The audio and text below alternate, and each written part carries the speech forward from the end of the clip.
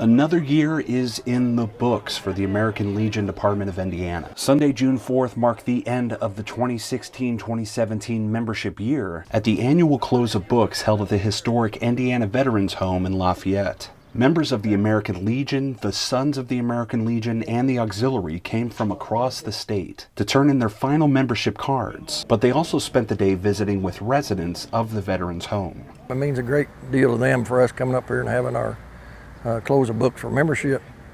And then a lot of the veterans that are the ones that can come out will come out, and then we'll have a feed for them.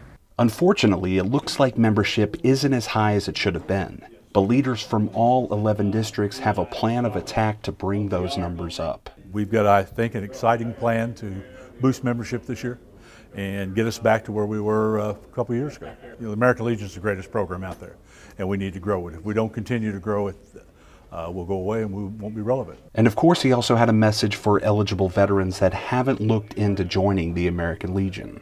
Come and see what we have to offer. They'll join. Just look at the programs we have online, the things we do for our veterans. You know, not only legislatively, but helping the children and the youth in our community. Get back involved and do some service again. Reporting for the American Legion Department of Indiana, I'm Tim Sproles.